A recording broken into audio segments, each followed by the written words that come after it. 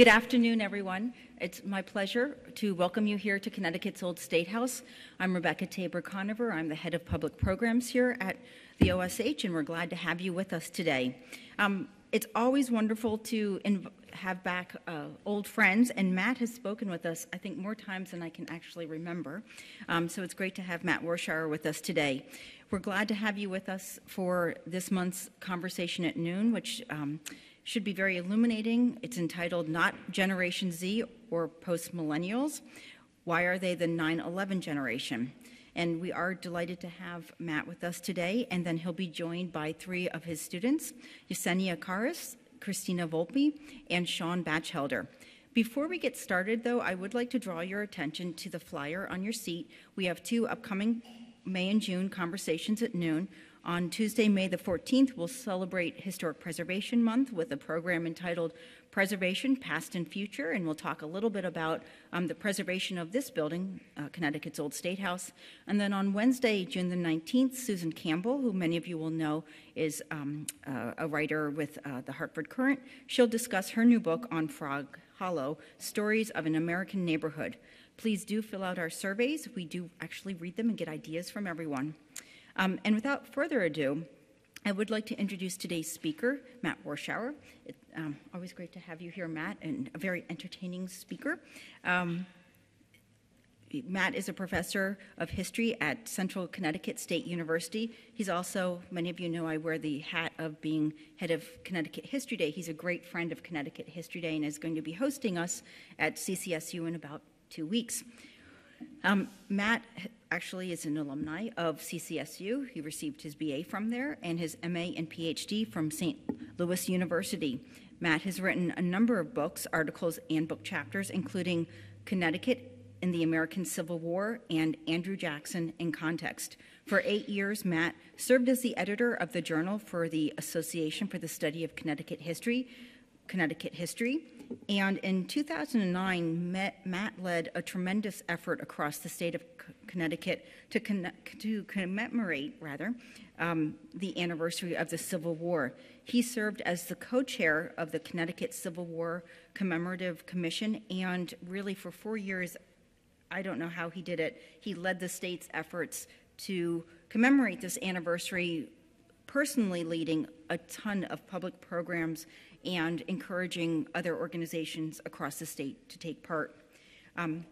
Matt, in 2012, received the Bruce Fraser Award in Public History from the Connecticut Council of the Social Studies, and most recently, he received the Distinguished Service Award from CCSU. It's my pleasure to welcome back Matt to the Old State House.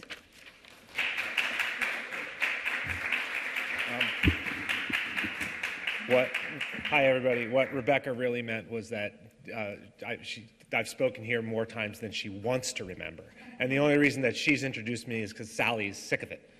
So, but thank you all for coming today, and a shout out to my friends from Capital Community College. We love you guys there. Hartford History Project, awesome project, great place, right? So, we're going to talk about a 9/11 generation, the concept of a 9/11 generation. And I don't usually do this at talks, but I actually want to read a little bit to you, to sort of, because the words of the kids and the teachers and the adults that deal with 9/11 are more succinct and in some ways more powerful than anything I'm going to be able to tell you.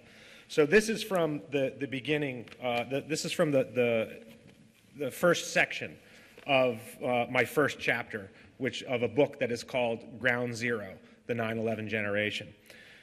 Jillian Baden Burstein was a new third-grade teacher in Trenton, New Jersey on September 11th, 2001. As news of the terrorist attack trickled through the school, she remembers that, quote, the day went on in slow motion, and that announcements calling students for early dismissal continued to increase. Despite the kids' curiosity, we were not to discuss the happenings, but we were instructed to assure them that everything was okay. This was hard to do, especially considering fewer and fewer students remained in class as the day went on.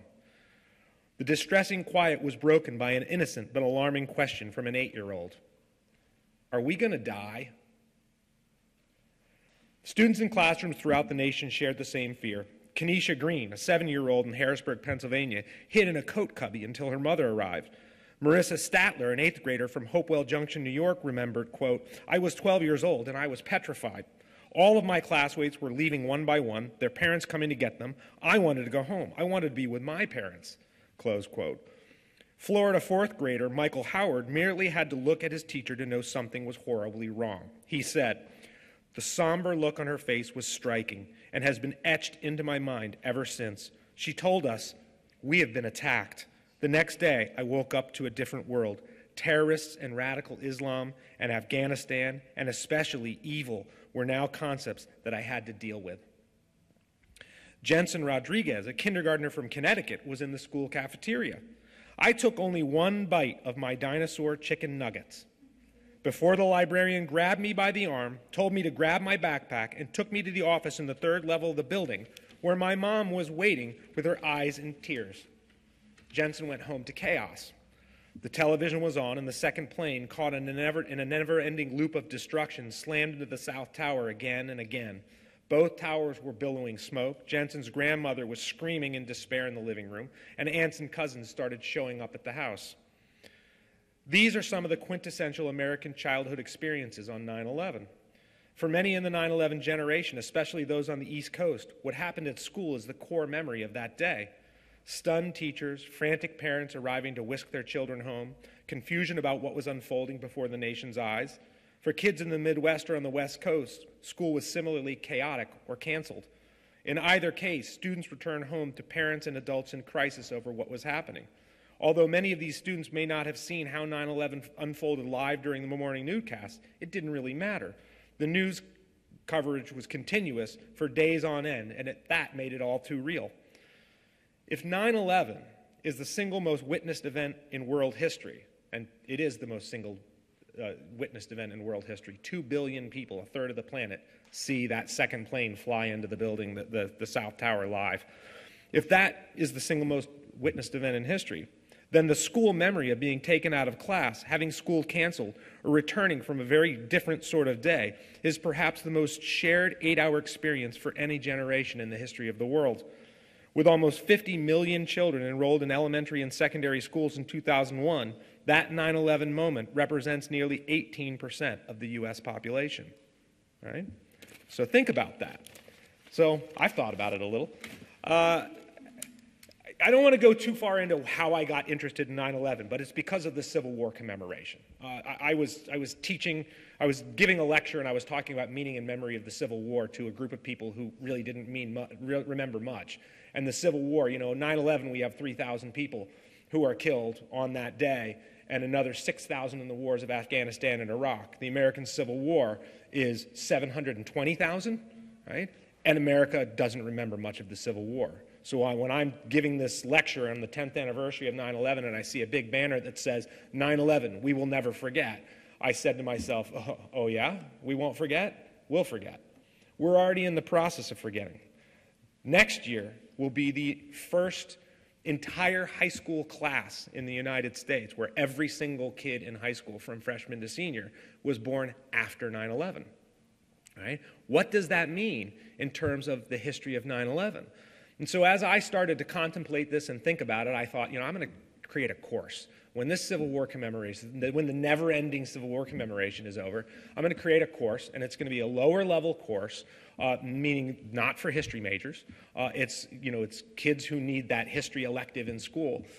Freshmen to seniors, every conceivable major at the university, and I want to find out, what do they know about 9/11 and what do they think about 9/11? When I first started teaching the course 4 years ago, I would walk in and ask, what do you remember about 9/11? And the most shared memory was that memory of being pulled out of class by their parents. This year, in particular, I had to switch to, what do you know about 9/11? Because the kids today don't remember anything. And so what this has resulted in for me is a really fascinating study into not just what happened on 9/11, but the larger meaning of 9/11 and what it means to this nation and what it means to the world. But in particular, what it means to this generation and how it has shaped them. And my argument is really that there are two halves to the 9/11 generation. There is a direct half, which these are the kids who remember it. They are in the midst of their adolescence. Think about how old you are when you are just getting ready, just finishing elementary and going into middle school, and then you're maybe halfway through high school. That is the core spot of adolescence, and that's what these kids, suddenly the world becomes just complete chaos. This has never happened to the United States before. We have been spared the infiltrations and the direct attacks that many other parts of the world have experienced over many, many centuries of war. I mean, the last time the United States homeland had actually been attacked was in the summer of 1814 during the War of 1812.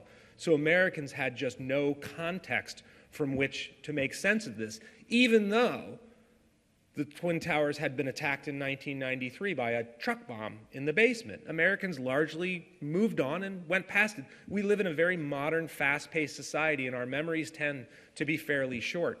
So this direct 9/11 generation, the formative years of their life are witness to this event. There is no mistake. It's not an accident why 10 years later, when Osama bin Laden is finally killed, why the people who are out in the streets of America celebrating and partying are all college-age students, because they were 8 and 9 and 10 years old when 9/11 occurred. And he becomes the boogeyman to them. He's the monster under the bed. And so when he's killed, the first person I heard this from was from my nephew. He was a freshman at Boston College, 18 years old. He texted me and said, "Did you hear? We got him." And just go and Google death of Osama bin Laden and look at the images. It's almost 99% of the people out in the streets are all college-age students. That is significant. It's not an accident that that is the case. For the indirect 9/11 generation, these are the kids who are too young at the time to have a memory of 9/11 or who have grown up in the aftermath of it. Okay? And so they don't necessarily have a direct memory of the event, but the world in which they live has been completely and utterly shaped by 9/11. And you have to think about what has happened in America since then. It has been economic chaos, never-ending war. We're still at war in Afghanistan. Right? Troops coming and going, and just generally a sense of hysteria and chaos. There's no accident that about 3-4 years ago, we started seeing more and more college-age students showing up to college in serious need of mental health services and counseling services. And I think a lot of this has to do with this sort of overall sense of anxiety and chaos that has come in the aftermath of 9/11. A lot of what this first chapter, part of which I read to you, is about is really digging into the psychological impact of 9/11 and what it does to the United States, and in particular, what it does to parenting in the United States. Because this sense of chaos and anxiety, I think, is best epitomized by a quote that I found that was discussing soccer moms. And they talked about, there's an America before 9/11, there's an America after 9/11. And they refer to when soccer moms became security moms. Right? And this really, in a lot of ways, defines where America is today. A lot of people like to liken or like to connect or parallel, juxtapose 9/11 to Pearl Harbor. But the reality is that the two are, in fact, not the same at all. Pearl Harbor is very neatly bookended. Okay? It's got two things that prop it up on either side. On Pearl Harbor, we are attacked. We declare war. We fight for 4 years. We win an unconditional surrender against both Germany and Japan, but Japan, of course, perpetrates the Pearl Harbor attack, and the war ends with unconditional surrender. There is no question at the end of the war who is victorious. We drop an atomic bomb on Hiroshima and Nagasaki. It is the ultimate statement of American power. That is the original ground zero in the history of the world. Ground zero, however, has two meanings. Ground zero has the meaning of the site over which a nuclear bomb detonated, but it also has a definition that says the start of something new and momentous. And so ground zero in New York City, where the Twin Towers fall, is not the same as the ground zero at Pearl Harbor, which is at Hiroshima, where Pearl Harbor, at the end of Pearl Harbor and the dropping of the atomic bomb, as I say, is the ultimate statement of American power. We are the most powerful nation militarily, economically, politically and culturally, the most powerful nation in the world, right? When ground zero occurs over Manhattan, over World Trade Center, think about this in terms of the concept of ground zero. It is the ultimate challenge to American power, right? That someone can attack us blatantly on our own land in the most populous city in the nation and get away with it. And so it is, in one sense, it is this ground zero. It is a new beginning for America. As I said, a before 9/11, an America before 9/11, and an America after 9/11. And America, I believe, has continued to reel from this event ever since, because it's not nicely and neatly bookended as Pearl Harbor was. The wars have never ended. America has never fully recovered from this. We're going to see a lot of this kind of thing being discussed in just a couple of years when the 20th anniversary rolls around.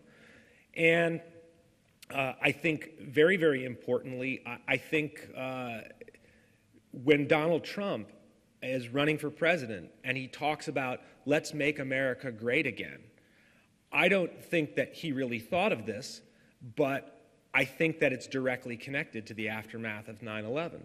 Because why has America been lessened? Why is America not great, right? Because we have been struck in some way. 9/11 lessens America in some way.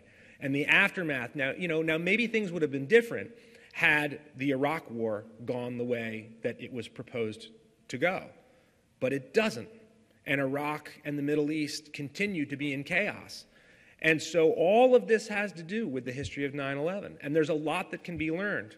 And so my focus in this book is to really look at 9/11, the creation of this generation, and make the very, very clear argument and determination that there are many people from this generation, even those who lived through 9/11 and can remember it, it doesn't mean they have an historical or cultural understanding of the event. Just because you lived through something doesn't mean that you fully understand it, right? So my argument is that for those who, even if they remember it, and those who don't remember it, who are of this generation, the thing is they can't remember. So then what we must do is determine they can only learn. So what, in fact, should they learn? What should they be taught about 9/11? And so this has been my focal point for the classes that I've been teaching, for the book that I am writing, and for a group of students. So I've always taught this course at the 100 level. Last spring, a year ago, I taught it at the upper level, at the 400 level, and I had an absolutely fantastic group of students, juniors and seniors, who took this course. And it gave, when you teach upper level classes, it gives you the opportunity to dive in, do more reading, do more research with the students, find out what their areas of interest are as they relate to the subject. And so that's what we ended up doing. And we thought about it that semester, and we said, oh, wouldn't it be cool to go into New York City and spend a week doing research on spring break? Now, I always bring my students every single semester. I did it a week ago today. I bring my 100 level class. We charter a bus every single semester, and we go to the National 9/11 Museum in New York City so that they can go there and they can see the place where this occurred and see the displays at the 9/11 Museum. And what's really fascinating about this is that many of these students who, as I say, are not history students, most of them, look, everybody has been to a museum, right? How many people here have been to a museum? Everybody has been, right? But here's the big question. How many times have you been to a museum that you know a ton about the subject before you go, right? That makes for a very, very different museum experience, because you don't go in just as a consumer. You go in as an analyst, and you're looking at things, and you're trying to think, well, why did they do it that way? Why did they do it this way? This is the opportunity that my students every semester get to take. For this past spring break, I grabbed a bunch of these students from last year, and I said, let's go to New York City for spring break. I'm still exhausted, by the way. But we went, and we spent a week in New York City, and we did 2 days at the National 9/11 Museum. The first day was just to spend the day with any interruptions, walking around and checking everything out. And we did that. And then the next day we went back and we interviewed a curator and one of their education specialists. And we're working on doing a documentary film about this subject. And so that was our focal point, is to do a deep dive into 9/11. The third day we were there, we went to the 9/11 Tribute Museum, which is a different sort of a museum that everybody who speaks there or gives tours has some sort of direct connection to the event. They are either survivors or the family members of somebody who perished, or they are first responders, or they're cleanup workers. So that was a completely different sort of way into the subject matter. And then on the fourth day, we went to the New York Historical Society and looked at their collections and spoke with their curator at length. And then the final day, we went over to Jersey City on the New Jersey side, and we walked down the Hudson River Trail there, the walkway, and we looked at the various 9/11 monuments that were over there and had the opportunity to look at those monuments with New York City in the background of it. So in a way, we had been looking at 9/11 from the outside in. Then we went to New York City and looked at it from the inside, and then we stepped back out again. And during all of this week, we were having, together and separately, various students and I were having pretty deep conversations about what we think all of this means to the United States and to this generation and also to the world. The 9/11, I would argue to you, is the fundamental turning point in the 21st century. And it takes the world down a path that I don't think anybody expected it to go, and certainly people don't want it to go in that direction. And I argue that the Twin Towers fell across the road to the 21st century. And look at the ramifications of it. We are seeing total chaos in the Middle East. We are seeing the largest refugee crisis since World War II in the Middle East and in Europe. The rise of nationalism because of that refugee crisis and all the immigrants that are streaming across to escape violence. And America itself has gone into some fairly dark places that I think can be traced right back to this event. So in a lot of ways, in history, it's often very difficult to put your finger on a specific moment in time that says this is where the turning point came. We can do that with 9/11. I believe that it is an incredibly important subject for America to understand. And so with that, what I would like to do is invite three of my students, Sean Batchelder, Christina Volpe, and Jasenia Karras, up on the stage, because I figured rather than stand here and have you listen to me for 45 minutes or an hour, why not have you talk with some of my students who are of this generation and get a little bit of what they think they got out of this trip and out of the subject and how they're thinking about it. And this is the one thing I promise you. This subject, if you don't think about this subject much now, wait till the next 2 years come. Okay? To the 20th anniversary of the United States. What are we going to do at that 20th anniversary, and what are the lessons of 9/11 going to be? That becomes the real question. So, with that, let's talk to these guys. I shifted to a different mic, apparently.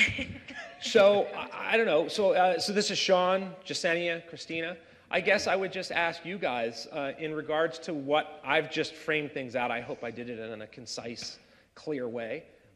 Where are you guys at with the study of this subject? Because you've taken more than one class with me on this at this point. And where are you at in terms of the subject, in terms of how you think about the importance of it, or how you think about the concept of the 9/11 generation? Sure. I'll go first because I tend to ramble, so if I get it out of the way right away, you can hear everyone else speak.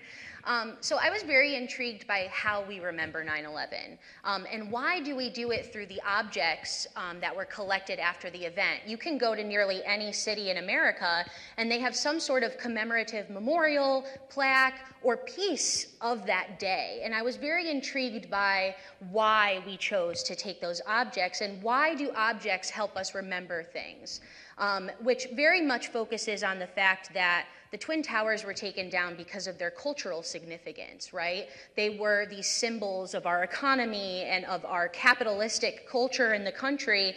Why were they targeted? Why, when these things escalate, are places of cultural significance targeted? We all know the recent events that occurred in Sri Lanka, and that's just one example, right? These places of reverence for our communities can be used as weapons against us. And I was very intrigued by that, and some of the looting that even occurred at Ground Zero after it was happening, right? Why did people decide to steal American flags? Well, it was because that might be the only thing they'll have from their relative who perished that day. that they'll never see again and that they'll never have an object for.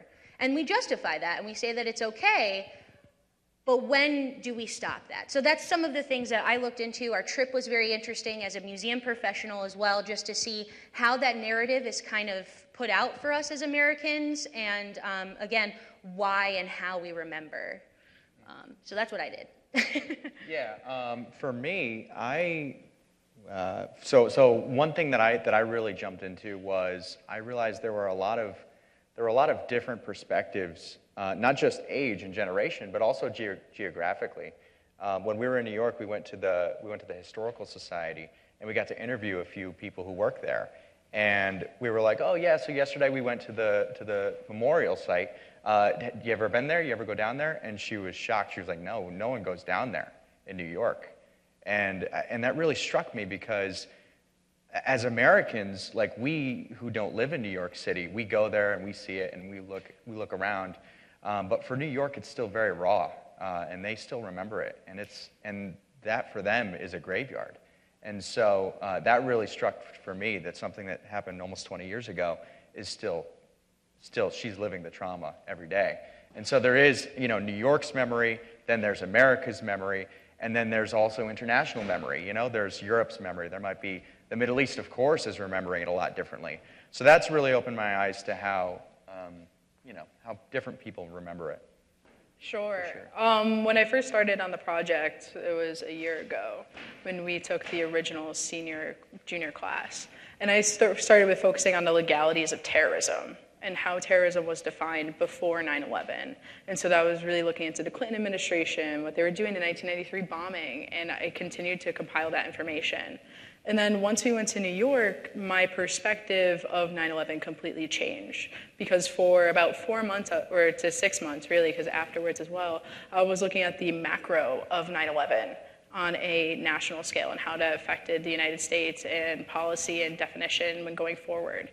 And going into New York, and especially I think on Friday when we were going down the Hudson and whatnot, it made me realize that for me, how 9/11 is seen, I would argue, is New York and the tri-state area, the United States, and then the international perspective, if I were to list it into 3 different categories. And so what New York did for me was to be able to assess those 2 that I was missing a year prior, and that I'd studied for 6 months. Then I got to do a deep dive into what does this mean for New York City, as well as the tri-state area, especially in New Jersey, when you could see everything going on across the river.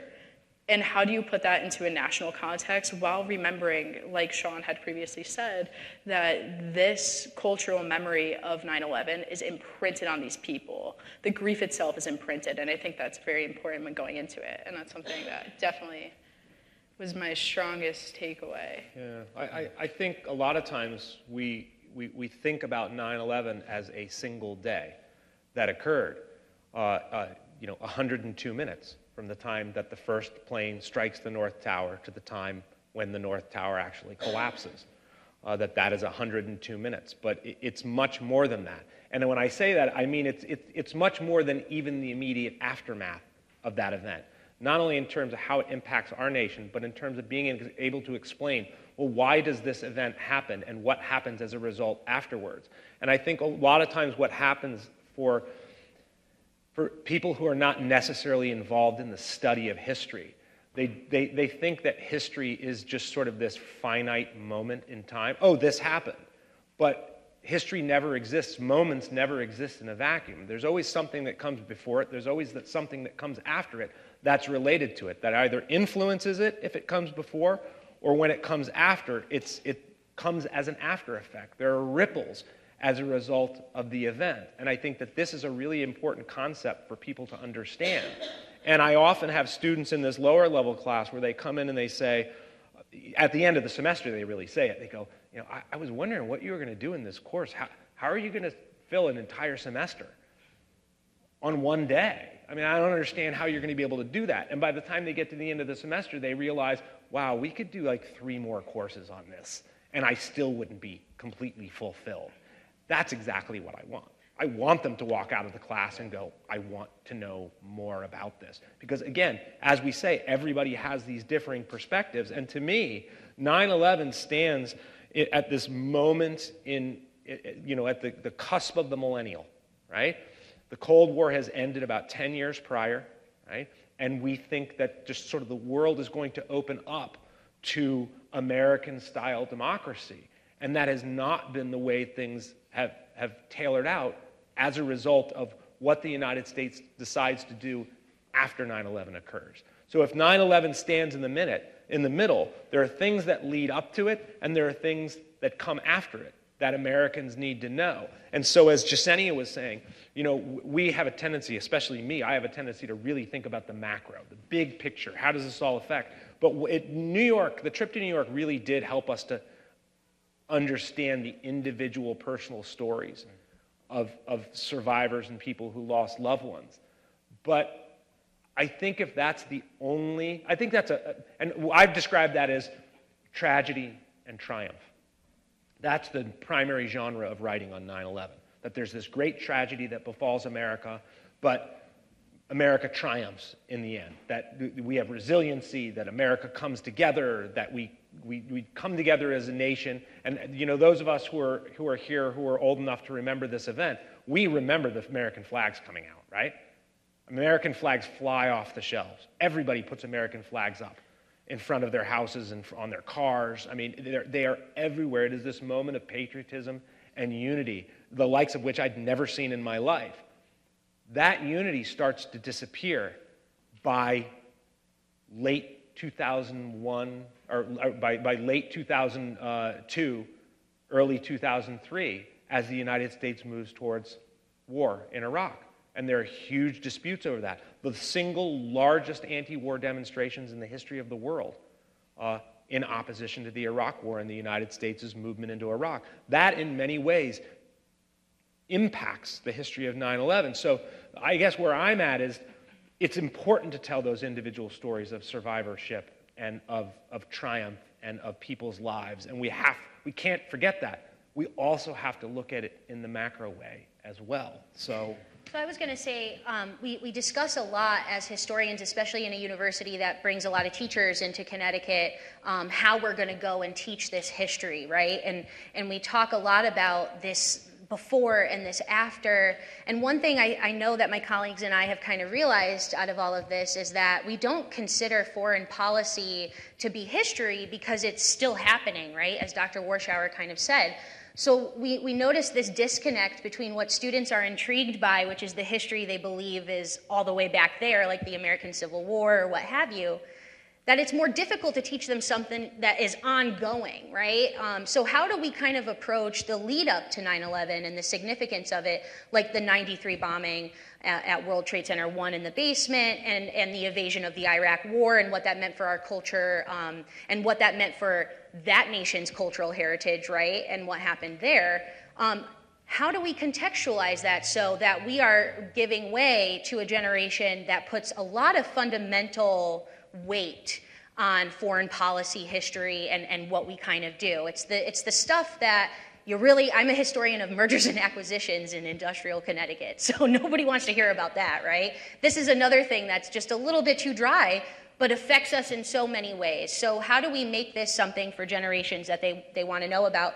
And I think my colleagues here can discuss that. It is that twofold, right? You need to know the lead up, you need to know the aftermath, but you also need to know those personal experiences. And something we realized in New York is that the only way that we will truly never forget is if we are recalling those personal experiences. Because I tell you right now, it's real hard not to tear up in front of a 50-year-old Italian guy from Long Island who was a detective, and he's telling you how my family doesn't want to hear about 9/11 anymore.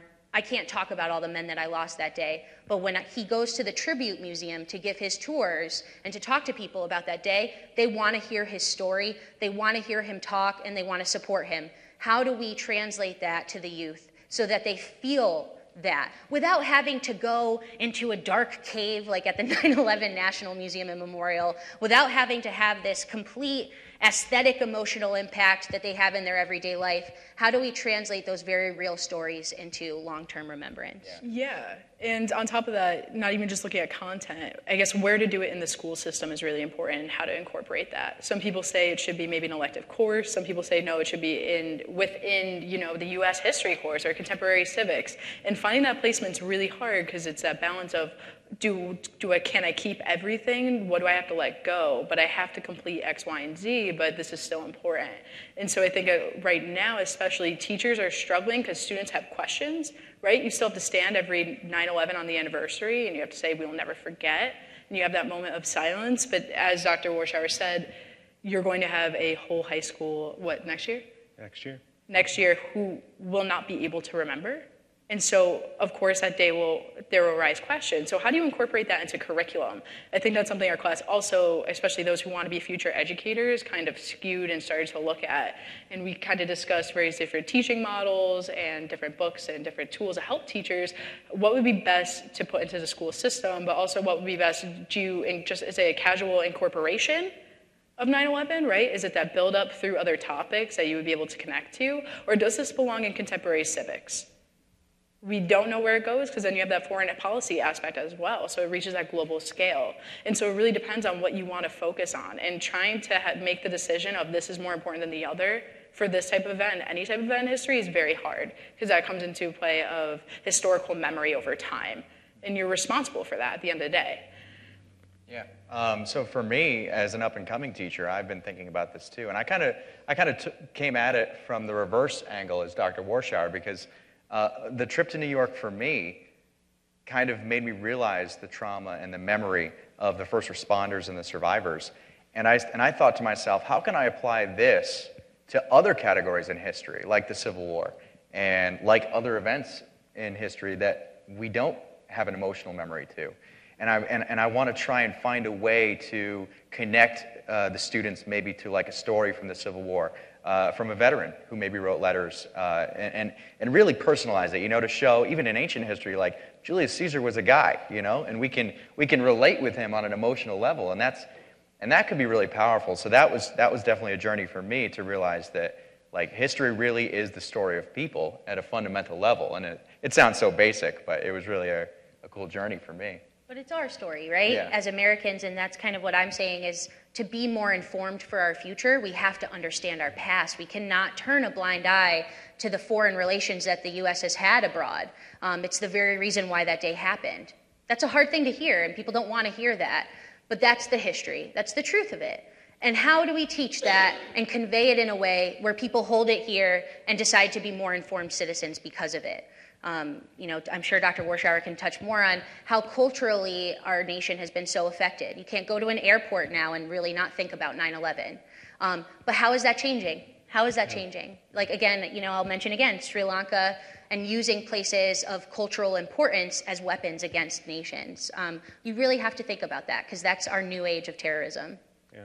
And one thing that is interesting that you mentioned, to bring this into Civil War, when I started becoming interested in 9/11, it was in the midst of the Civil War project, and I started trying to, I didn't try, I did. I used 9/11 as a vantage point to talk with audiences about the Civil War and get them to understand the significance of that loss and of that trauma during the American Civil War. And I would say this was their 9/11, except it was way, way worse, right? 9,000 people have died as a result, at least 9,000 Americans, I should say, largely Americans, have died as a result of 9/11. 3,000 in the attacks, though there are people from 90 different countries. And then 6,000 servicemen and women in the aftermath. Well, the Battle of Antietam on September 17th, 1862, there's 23,000 men who are killed and wounded in 12 hours. In 12 hours. Gettysburg, 53,000 over 3 days, right? So, those are one of those ways where you can make these connections. But I think, for me, the foreign policy component of it and understanding where the United States has been and is going in relation to 9/11 is incredibly important. And when I do in this 100-level course, and I've got a bunch of non-history majors, if I started that class out by saying, let's talk about American foreign policy from World War I up to the 21st century, I would have, Nobody would take it. You would get started. I'd have kids snoozing so fast in that class, it would be ridiculous. But when they have an end game, when they know that understanding foreign policy is going to lead to some sort of explanation of 9/11, They're all in. And now they have an understanding of, a basic understanding of American foreign policy. But I say basic, but I think the majority of Americans don't even have a basic understanding of American foreign policy. But I know Dr. Partridge from Capitol has a question. Sure. Dr. Warshauer, I was really interested in the things that you said about taking World War II and thinking about how there was closure, there was this unconditional surrender. There was an ending to that event. I grew up during the Cold War, and I remember, having drills in our classroom of what would happen if there was a nuclear attack. We used to see documentaries or, these kind of public service announcement type documentaries about what to do and what could happen and all Duck of that. and cover, right? Was that? Duck and cover. Yeah, exactly, duck and cover. I was not old enough to remember Sputnik, this whole thing, some of the things that really started the Cold War, but I was living, and my generation was living under this kind of unresolved issue, which we thought was resolved and in some ways was in the 1990s, but then enters this new phase. And what I'm interested in here is what this generation that you're talking about, are young people today, don't need to think about 9/11 or remember 9/11 to have the experience or to recognize as they start looking at it that they're living in a different world, a world where there's not just some wall that can come down. Like in Berlin, there's not just some, the bombing and then there's the unconditional surrender. It's like this hydra where you've got this terrorist activity, and how do you cut it off here and it grows up over there, and you cut it off here, it grows up over there. So I would imagine that this is a little bit like that Cold War experience, but even worse because you don't know really who the enemy is, and the enemy can come up at any time. We can have another 9/11 at any time, and we are living in that age. So I wonder if maybe the panelists could talk about your own personal experience living in that age, how you were aware of it before you took this course, and then how it's kind of developed since then. Let me say one thing real quick, and I'll turn it over to them because they're way more interesting than I am. I think the primary issue is the lack of resolution. There's just no resolution to any of this. And then when you pair one of the other major things that these kids who are in schools today have to deal with, it's a very, very similar concept, and it deals with violence, and that are all the school shootings, right? Violence can erupt at any moment in a school, and you never know when it's going to come. And it's very similar to a concept of terrorism, right? And my students have likened the two to each other, that it is this intense violence that just by going to work on a beautiful Tuesday morning, you could be killed in an office building. Just by showing up to school, you could be killed by going to school. And that, when there's no resolution over that, and it becomes this overwhelming anxiety factor, even if it's not on your mind all the time, it's in the back of your mind. So, you guys?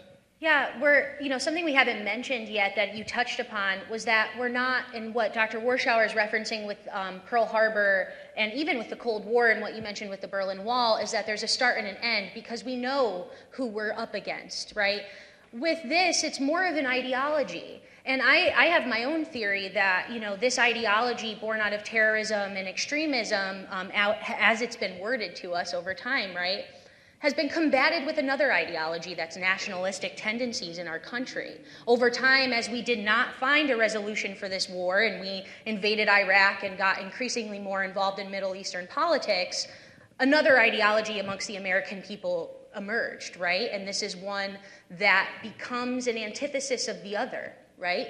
This fear. And if I am so afraid and in and of myself, then I might be able to protect myself in some kind of way. If I am anti the other, then the other cannot infiltrate my life. Well, that's just unrealistic, right? These things, as you mentioned, and as Dr. Warshauer mentioned, have transcended themselves to become something else, right, over time. I was in 5th grade the morning of the attacks, and my story is exactly the same as the ones that you heard from Dr. Warshauer's book. I got picked up, I went home, my mom was super afraid. And now I have a 7-year-old daughter who on the first day of school every year I have to tell her, okay, honey, what do we do in case something happens? So Was I more prepared to give my daughter that talk because I grew up in an age of fear as well? Yes. But I would argue that the fear that was put forth in the Cold War, which I cannot speak to because I was not there, is likely very different than the one that we're experiencing today, where, again, at any moment, right? And we don't have shelter in place. We haven't made it so that we could be afraid here in America on a daily basis. We're a very fortunate country. But you go to somewhere else, and these attacks are happening far more frequently. So we have privilege here, right? We experience an attack, but yet we're still safe. But we live in a place of fear, and we protect that fear with ideologies that are now combative and at the scale of the same ideology that came at us in the first place. I hope that makes sense. And to contribute to that, I think the idea of the ideology resonates a lot, and that's also because those who are growing up now, especially with no memory of 9/11, and even myself, if I wasn't so interested in history, like when I talk to my brothers, my older siblings about this, they don't remember sometimes that we're currently at war, right? This is very different for America because we didn't declare war officially. We know, we have friends, we have family, we know of people who are going over, right? Going over, fighting, coming back after their tour. But we don't acknowledge it in everyday society. We're not seeing propaganda out. We don't have to pay with bonds. We're not trying to support our troops. That statement doesn't appear in everyday conversation anymore. At least not in the conversations that I've been having, not in the conversations in the past 10 years. Support our troops, it's not happening. And I think that resonates a lot differently, especially when growing up the Cold War era, because you're always facing it, right? You're facing it in every day. Now, this generation has to face it subconsciously. It's always in the back of our minds, right? But it had these devastating repercussions that are in our everyday lives, but unless you're being that analyst instead of a viewer and thinking about those repercussions, you're not going to see them in front of you because they're not in full view. They're not getting shoved. They're not your outside world. This is all you've known. You've never known of time of where everyone is talking about war all the time. You haven't had to pay bonds. You see people go overseas, but you're not seeing anything further because now you don't have the conversation. You were having the conversation then. You're not having in-school drills about it because to an extent there's nothing you could do. And I think that was more accepted because now we saw it, right? At least during the Cold War and in World War II, we've never experienced the trauma in which others were afflicted with. And now that we've experienced a piece of it, we don't know how to still react and handle it because there's no preparation that could happen. And I think everyone around now realizes that. And that's why it's so prominent within this 9/11 generation. Because now everyone wants control in a situation where they have none and will have none. I think that's the greatest fear, isn't it? To have no control. Yeah. I mean, a very famous saying among many branches of the military in the midst of the Iraq and Afghanistan wars was, "We went to war, America went to the mall." It's a very well-known phrase among those in the military where, we had all these support our troops signs out there, but what were we really doing to engage with the war? Servicemen would come home and women would come home, and it didn't look like America was at war at all. And that has so there's a whole other component of psychological impact for our soldiers that's related but not the same as for the civilians. Yeah. As a wannabe historian, I'm always hesitant to say, let's learn from this event and then correct all the mistakes in today, and then we'll just know all the answers because no two events are exactly the same. That being said, I'll break my own rule by making a comparison to World War II, Britain. A peer of mine wrote this paper about how in World War II, Adolf Hitler thought that if he kept bombing the cities of London and the big cities, Manchester, in the Battle of Britain, then the British would just give up and they would surrender and then it would be over. And the opposite happened. The paper was basically premised on the fact that if you bomb a people, they become more resolved. And I think that I can make that comparison here because we've become used to it, right? We're almost desensitized to the fact that terrorist attacks happen all the time. And I mean, we give the example of Sri Lanka, which happened 2 days ago, right? And so I think that as a population and as a youth today, we are very on alert and we are very ready at all times in a certain way, whether it's terrorist attacks, whether it's school shootings, whether it's gun violence, whatever kind of thing it is, it's in our face, and whether that's because of the media, because of technology makes it just in your face right now, we're used to that, as young people today. But again, I can't speak for your personal experience in growing up in the 80s or the 70s, because I'm sure it is a lot different in many ways, but that's how I see it. I would add, too, just one more thing real quick, is that we live in a consumer culture, right? And we have so much choice in this culture as to curating what kind of news we do want to see and what we want to be exposed to. And in our day and age, as this generation, that affords us this ability to kind of be ignorant to some of the things that are going on. And I mean ignorant in the sense of just like blindly not even knowing, not even caring, because look at this tweet of a cute puppy, something like that. And that consumer culture really gave way when George Bush was at Ground Zero and said, now go shopping. I don't know if anybody remembers that. So we have to, when we're thinking about this and when we're teaching it and when we're discussing it, position it in this cultural sense, and really take that and look at how Americans reacted to that because of all of this that we have, because of our consumer culture, both tangibly and intangibly. Yeah, for me too, sorry. No, I was just going to ask other questions if anybody has other questions. Yeah, just one more thing. For me too, I try and get ahead of the ball game. There's that famous quote that says, Americans learn geography through war, right? And I'll use the Sri Lanka example again. I was on the phone with my grandparents talking about it, and my grandpa was very humble. He was like, where is Sri Lanka? And I was like, yeah, it's the little teardrop island under India. A lot of people don't know that, and I think a lot of Americans just don't think that it's important until it gets attacked, right? Or until we have to go send troops there or something like that. So I've really taken, I think that we as a community, as Americans, we have to learn about these countries, learn about especially world affairs, and especially like Middle Eastern politics, and so that we know these places, we know what they're like, and so that we can take a real approach to sort of circumstances when they come at us. Questions? I suppose where I'm at with this subject matter is because I would argue that culturally, nationally, as a nation, we are still in the grips of 9/11 PTSD to some extent.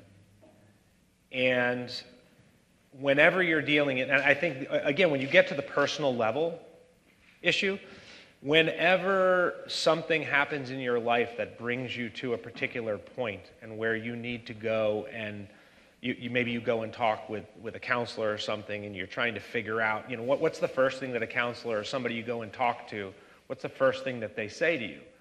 They want to know, well, what's your story, right? What has occurred that has led you to this time, to this moment? Where are you at? What's happened in your past? And we need to sort of think about that and deal with that so we can move forward. This is exactly how the military is dealing with soldiers who have confronted PTSD, is to try and take them back to the moment, understand the feeling, move forward, and sort of struggle with the issue and learn from it. I don't think America is there yet with 9/11. Quite often what historians will say is at least 20 years have to pass before we learn something. Think about how long it took us to learn the ramifications and the after effect of the Vietnam War, right? 50, 60 years? We're still dealing with some of the issues there.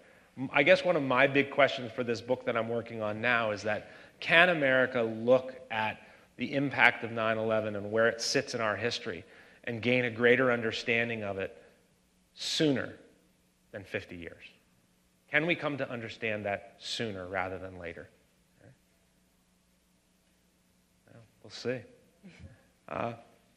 So, if you have any questions, we're happy to answer them. Heavy stuff. Heavy stuff. I know, it is. It's a big subject, and it's got a tremendous number of tentacles to it. And there's really a lot of ways that you can look at it. And so maybe we have like 2 minutes left.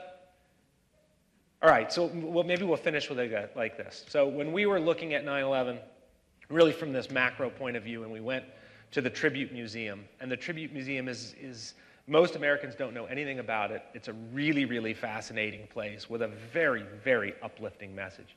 And we met a guy there. It was one of the first talks he'd ever given, Gordon. Remember Gordon? Yeah. Right? So we talked with Gordon, and he was probably in his mid-50s. He had been a combat medic in the Air Force. And a result of his experience as a combat medic, he went to medical school and became an emergency room doctor. He had grown up in Chinatown. And so he said, listen, he goes, when you're talking about the World Trade Center, he goes, you're talking about my backyard. He goes, this is where I learned to ride a bike. This is where I learned to ride a skateboard. He goes, this is where we hung out on the weekends. When on Sundays especially, when there weren't that many tourists and Wall Street was closed, it's like, this is where we hung out. And he goes, so on 9/11, he goes, I was in the city, and he goes, I was drawn to the World Trade Center. He goes, I'm not a hero. He goes, I didn't go down there because I wanted to help people. I just was drawn. He goes, before I knew it, I was standing 4 blocks away from the North Tower, watching it crumble. And he said, and you know how, what a hand grenade is, how it explodes and sends shrapnel out in all directions? He goes, that's what the World Trade Center was. He says, it was shooting projectiles just from the force of the collapse. And he goes, a guy standing next to me was killed instantly. He goes, I don't even know what killed him. He was killed instantly. And he said, so I started running. The dust cloud was coming. And he goes, I just booked it. I started running. He goes, where did I run? He goes, I ran to the hospital, not where he practiced, but where he had a meeting. He was supposed to have a meeting that day, which obviously he didn't go to because, Lower Manhattan was on fire. And so he goes to this hospital and says, I'm an emergency room doctor. Do you need help? And they said, yes, but the ER is filled with people who are fleeing the World Trade Center. And they put him in a conference room, like it was a 3rd or 4th floor conference room. And they set him up with a suture kit. And he said, I just sat there and I sewed people up for the better part of the day. And he says, and the thing that I remember most are the women who came in. They all had feet that were cut up. And if you go to the 9/11 museum, what are you going to see? Tons of shoes. Because women throw their high heel shoes to the side so they can run faster. And they cut their feet up on the glass and the steel and all this. So he sews up people's feet. And he tells us this story, and we think that that's his 9/11 story, and we're all sitting there riveted. And he says, but that's not really why I'm here telling you about this story. He goes, I'm really here to tell you about my sister Susan. He says, Susan worked for Compaq Computers, and she was on Windows in the World that day in the North Tower, and she didn't make it out. She was trapped above the impact zone. And he said, and I'm here to tell you about Susan. And he says, Susan was a very amazing person. He said, we had ultimately, my family had moved outside of Chinatown and had moved to New Jersey. But every Sunday, we would drive in together, and my sister would teach Sunday school at the church that we had always go to. And he says, so we would get in the car, and no one was allowed to talk in the car. No radio, no conversation, no chatter, nothing, until Susan had an opportunity to look through all of the materials for what she was going to be teaching that day. And then when she finished, she would say, okay, we can all talk now. And then everybody would start talking. And his goes, my response was always the same every Sunday. I would look at her and go, Susan, there are only 5. She's like prepping. And he goes, so that's my sister Susan. And he says, I'm here at the Tribute Museum to tell my sister's story. And he goes, and now that all of you have heard of it, you all know Susan too. So now she won't be forgotten. And that's the way he ended his talk. And I think that is the kind of thing that brought us around from looking at 9/11 from this huge, just gigantic subject to going, wow, okay, when we tell this history, we can't forget to tell the story of Susan and all of the other people who perished. But I would argue to you, if that's the only thing we focus on, then we're losing a serious opportunity for learning, because our goal as human beings should be to make a better world. And I think the direction that the United States goes, many directions the United States goes in the aftermath of 9/11, does not help to make a better world. It sends us in the wrong direction. And we as a nation need to come to grips with some of that. I think in the minds of most Americans, I think they believe and truly believe, and they want to contribute to being a great nation, right? And being a nation that can be a model for other nations in the world, and that the basis of our representative democracy and our commitment to human rights is something that genuinely matters. And I think we go off track as a result of 9/11 because we're angry, because we're hurt, because we feel vengeance. And it's something that we need to think about as this 20th anniversary rolls around. So with that, thank you all for coming. We appreciate your time. Nice. Nice job. Thank you.